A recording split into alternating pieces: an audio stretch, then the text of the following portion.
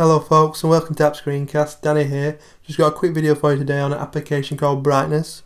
You can get Brightness from the App Store and it's only 69p. So what Brightness does, it gives you the control to change the brightness of your screen.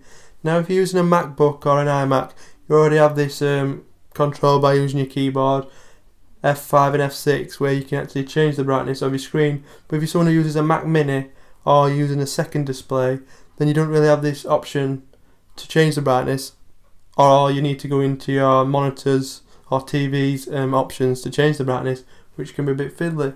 So this app basically allows you to quickly change the brightness.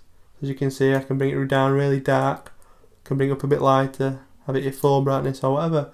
Now why would you want to have this control on the brightness?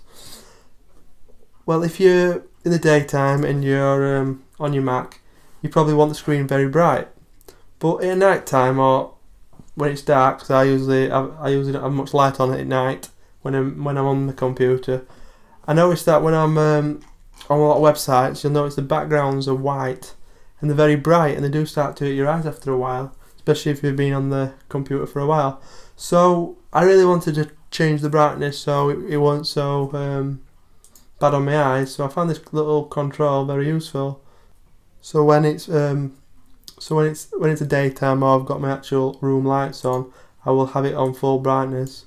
But in the evening, possibly when I haven't got a proper light on or I've just got my lamp on and they're finding the screen a bit too bright, I will bring the brightness down a bit, and I find it definitely doesn't strain my eyes as much. So that's just a quick app, and I thought I'd recommend it to you.